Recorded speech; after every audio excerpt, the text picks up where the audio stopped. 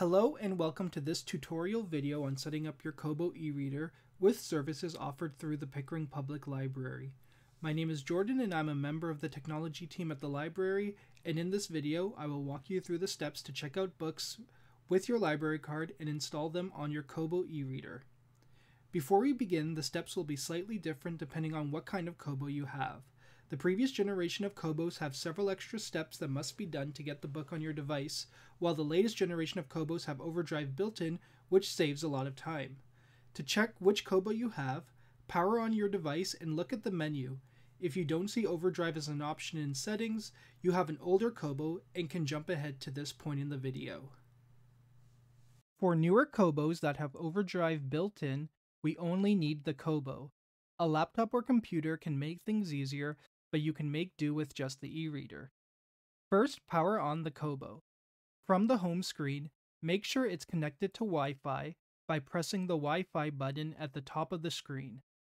Once connected, press More in the bottom right corner and choose Settings.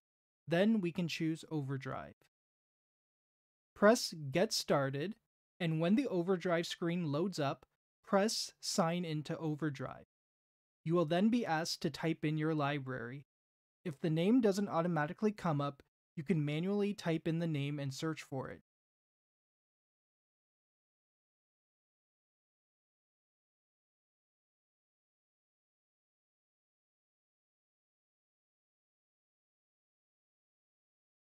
You will then be asked to select your library again, this time from a list of libraries.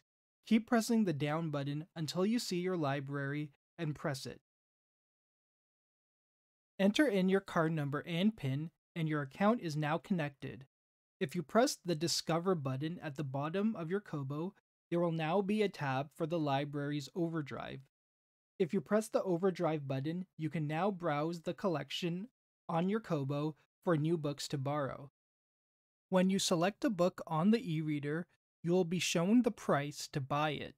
In order to borrow it from OverDrive, you need to press the button with the three dots, and you will be given an option to either borrow the book or place a hold on it through OverDrive.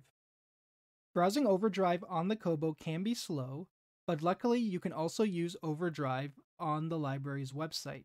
Simply check out the book through the library's website, and all you have to do on your Kobo is press the Sync button at the top of the screen beside the Wi-Fi button. After you're done syncing, it will automatically download any new books you've checked out. The other eReader compatible service, cloudLibrary, still requires the same steps as the old Kobos. Feel free to keep watching the video if you would like to access books from their collection as well. For older Kobos and cloudLibrary use, we will of course need our eReader along with a computer or laptop that is connected to the internet, a cable to connect the eReader to the computer, and a library card. The Kobo should come with a cable, but most micro USB to USB cables should work. The 4 steps to get the book onto our Kobo will be: Step 1, download Adobe Digital Editions. Step 2, authorize your computer and Kobo. Step 3, check out and download books on the computer. And Step 4, transfer the books to the eReader. While it may seem like a lot, Steps 1 and 2 you only have to do once. Whenever you want to download more books, you only need to do Steps 3 and 4. Let's start with Step 1 and download Adobe Digital Editions. Adobe Digital Editions is the program used by OverDrive and cloudLibrary to transfer books from your computer to your Kobo. Go to the link shown on screen and you will be brought to the Adobe page for Digital Editions. This is the Canadian Adobe page. A pop-up should redirect you automatically if you accidentally go to another country's page. Look for Download in the navigation bar and click on it. When you go to the Downloads page, you will be given 2 options, one for Mac and one for Windows. Pick the appropriate one for your computer and it should start downloading. Once downloaded, we can run the installer to install ADE. After installing, there should be a shortcut on your desktop for it. Double-click it to open it. Once open, click Help from the top toolbar and select Authorized Computer. In the window that opens up, sign into your Adobe account. If you don't have one, click the Create Account button and you can create one for free using your email address. After authorizing the computer with your account, you can connect your Kobo.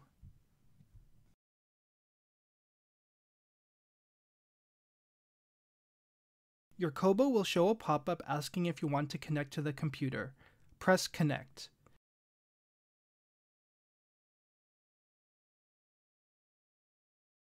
If you don't see this message, try removing the cable and connecting it again. If you still don't see the message, the cable you're using might be a charging-only cable and you will need to use a different one. The Kobo will now have a black screen saying it's connected to the computer. On the computer, ADE should recognize the Kobo and you should see it in the sidebar. Click on the gear icon beside Devices and choose Authorized Device. In the pop-up window that opens, click OK, and your device should now be authorized. Now we can check out some books. At the Pickering Public Library, you can sign into our website and browse our collections for OverDrive and cloudLibrary ebooks to borrow. Click the Login button on the top right corner of the website and click the Login/Register button. From there, you can enter in your library card number and PIN. When browsing the collection, make sure that the item is an ebook and is available. You can then click the Checkout button, read the pop-up, and click OK.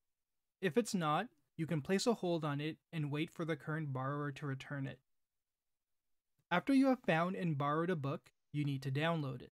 For OverDrive books, go to your account on the top right corner and choose Checked Out. From there, you can click the Download button, select Adobe EPUB from the options, and click Download. After that is done, click on the Download Adobe EPUB to download the file. For cloudLibrary books, we need to go to cloudLibrary's website. Go to the library's homepage and look for the cloudLibrary icon, or go to www.yourcloudlibrary.com. Once there, you will see 3 drop-down menus. First, choose the country, then the province, and then your local library.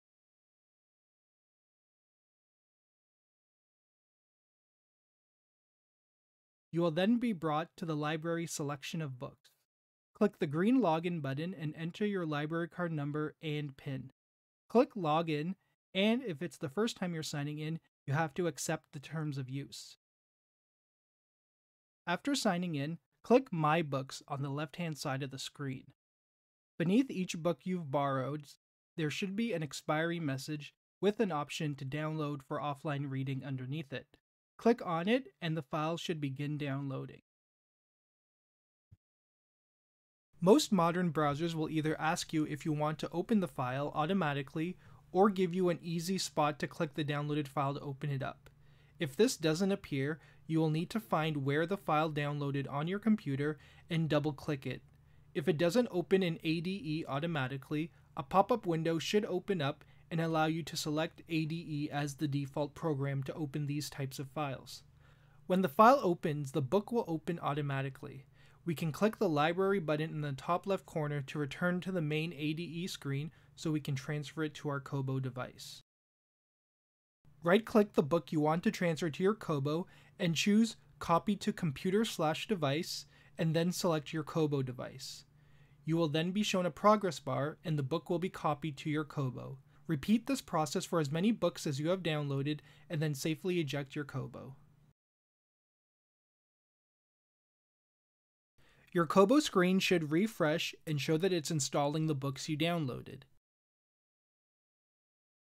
When you get back to the home screen, go to My Books and try opening your books to make sure you don't get any errors.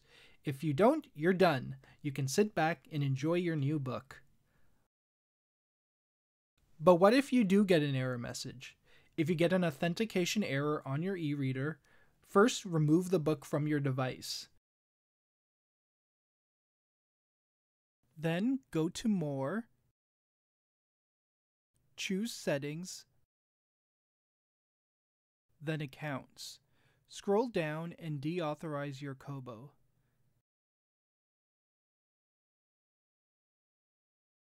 Connect your Kobo to the computer again and try reauthorizing your device through ADE.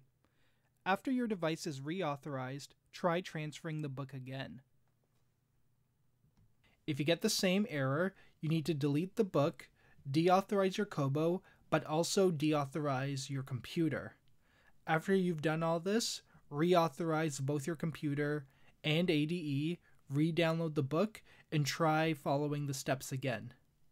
We hope this video has helped you get started with using your Kobo eReader with our library's ebook services. Please contact us at help@pickeringlibrary.ca if you need further assistance. Thank you and have a great day.